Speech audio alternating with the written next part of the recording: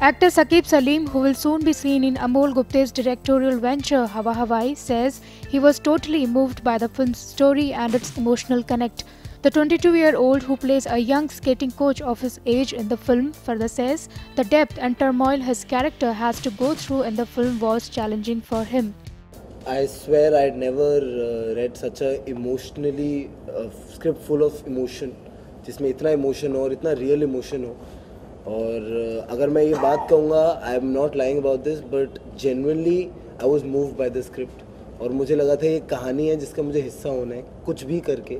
As an actor मेरे लिए एक बहुत बड़ा challenge होगा, क्योंकि अभी तक जो भी मैंने parts play किए हैं फिल्म में, including Bombay Talkies, they've been very urban, cool, happy, all those. But this character for me has a lot of depth. और क्योंकि I'm still playing my age, I'm still 22, 23 in the film, but there's a lot of inner turmoil the character goes through. There's a lot of depth in the character. For me as an actor, that was a challenge. And जैसे ही मैंने सुना कि अमोल गुप्ते एक picture बना रहे हैं और script कुछ इस प्रकार का है, मैंने कहा जल्दी से कहाँ साइन करना है बता दो, मैं ये फिल्म करना चाहता हूँ. On being asked what preparations he had to undergo for his character, this is what Saqib said. Inspiration, as I told you, my mentor is sitting right next to me, and he's been very helpful.